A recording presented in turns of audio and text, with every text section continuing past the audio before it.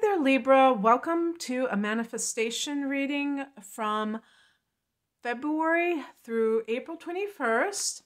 And this is looking at the period of time when all the planets are direct. And if there's anything special you want to manifest, doesn't have to be a material. I was going to say, it doesn't have to be a material thing. It can be like a relationship. And then I get the Ten of Cups, which is the card of, like marriage, the house that you rule in astrology, but it's other things too. So it's just kind of funny. I will tell you about what these cards mean after I lay them out. Oh, interesting. Okay.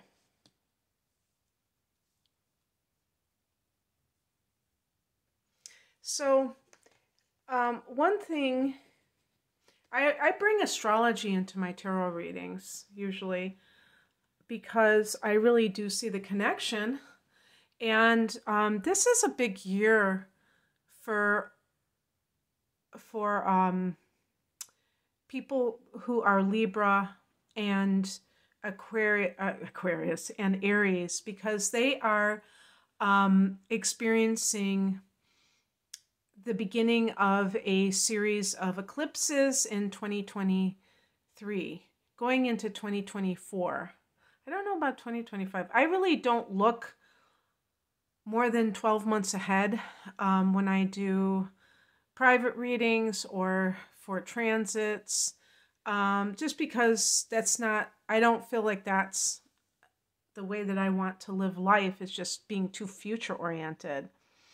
But in any case, I see with some of these cards, like the Ten of Cups and the World card, that those things reflected into that. So I just wanted to point that out. The heart of the matter is the Ten of Cups. This is a card of family harmony. So it could be some kind of like good fortune that hits your family, and how this can, I have in the past, this isn't really what I call the past position, although it is really the past, because it is speaking about what has motivated this. The Ten of Pentacles is an inheritance card. So if this is family money, either from somebody who has passed, or you are getting help from your family, or if you are working for the family business, and maybe if you were unemployed, it feels like a sigh of relief because you can pay your bills, and that's you kind of like paying your bills. And so it may rub off on your family, and you feel this sense of that you can breathe again. And the Ten of Cups is the pot at the end of the rainbow. So it is supposed to be this, it probably, because the number 10 is connected with the end of a cycle. But there's also, I think, that kind of double meaning, because the 1 represents a new cycle and the 0 is like the unknown element involved. So you're able to take care of one pressing matter, and that kind of gives you a sense of relief, but you're also starting a new journey as well. This can also be meeting someone that you feel is marriage material. Marriage meaning that you want to be a life partner with that person. I'm not talking about the literal having to get a contract and all of that, but just that life partner aspect of it. If you have, met someone and it's like a blended family, I can see that as well. And I feel like the Ten of Pentacles should be Capricorn. I still need to check that out. I haven't really, it is connected to Earth energy. So it's like you may feel like this person has this kind of solid quality to them that really makes you feel like, wow, you know, we can build a life together.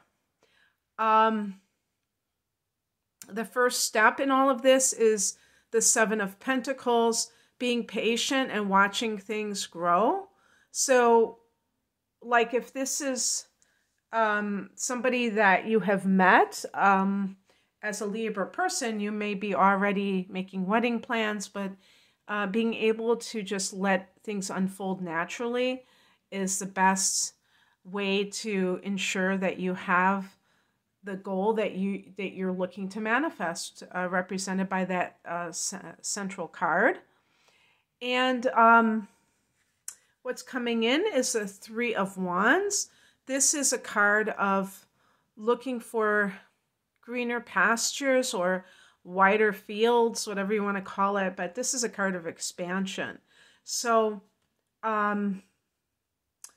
this, like even the Ten of Pentacles can be affluence, can be money, a lot of money in general. So with the Three of Wands, you may be traveling to promote a business. Oh yeah, you know, it's funny, like I'm looking at the outcome card and I got the World card and I was thinking about the end of an era, the end of a cycle. This is the last card of the Major Arcana, but it also can be a long distance travel card. So maybe there is some kind of future travel for Libra people. And actually your 9th house, which rules that area, is the sign of Gemini. So I'm trying to think of any transits that have kind of gone along with it. Oh, Mars is being direct. Maybe that was something that you had to stop some plans to go somewhere far away when Mars was retrograding all these months. And now you're either in another country or you're making plans to get there. So very, very interesting. But yeah, I see with the World card, the end of a cycle. Oh yeah, I have 2 tens there. 10 of Pentacles and 10 of Cups. And with eclipses happening, that also will bring up these themes of beginnings and endings for you in 2023, Libra. So anyway, very, very interesting. I hope that this resonated. If you would like a private reading, I'm promoting my double astrology readings, called my deep dive readings, where I can, I have more time to analyze your natal chart. So it's an hour for each reading for a special price as a package deal, and an hour of transits for the next 12 months. You can find out more information about that reading and other readings at the link below. Thank you for watching. Take care. Bye.